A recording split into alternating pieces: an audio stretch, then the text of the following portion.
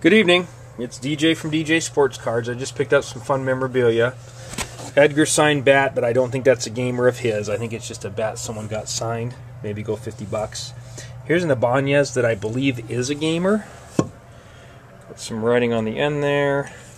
It's been hollowed out. Maybe $150 your best offer. Mantle, just a store-bought bat. Maybe $40.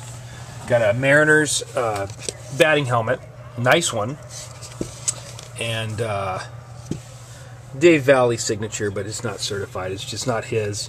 It's just a helmet that someone bought and got signed by him. Go $50 on that. Buhner home run print. Got a Buhner signature there. Nice big frame poster. How about $30? A couple other deals down here. Isaiah Thomas, no COA, $20. Nice big Mariner canvas. I'd go $30. Here's a fun Pete Rose signature signed cachet. Go $20. Legion of Boom sign, made out of metal, really cool.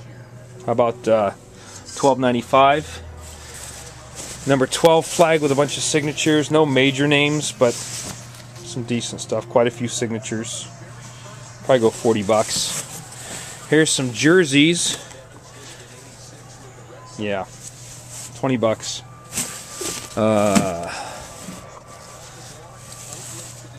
$20. Oh, Hasselbeck green jersey. Go $20. Husky signed ball. There's Romar. Bunch of guys. Probably go $75 on that if anybody wants it. Very cool purple ball. Marquise Tuiasosopo signed ball. How about $25? Couple old Avon baseball bottles here from the, I believe they're from the 100th anniversary of baseball, like in the early, yeah, 1969. $12.95 on these guys. Norman Rockwell's awesome. Here is a Largent signed helmet. No COA, but it looks fine. How about $40? A few signed balls and things. There's a Cano that he said he got in person at the Fan Fest. A little bit of smear in there. I'd do somebody $30 on that. Is that a Riz ball? I think that's our friend Rick Riz. $10. Nolan Ryan, no COA, but it looks like a shop at home ball. I'd go $40. A few other fun things. So, some fun deals. Come down and take a look.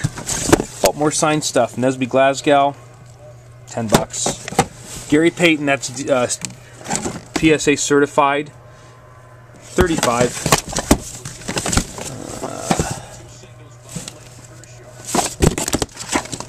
Yeah. Oh, look at that. That's PSA certified too. Maybe $30. Come take a look. Walter Jones.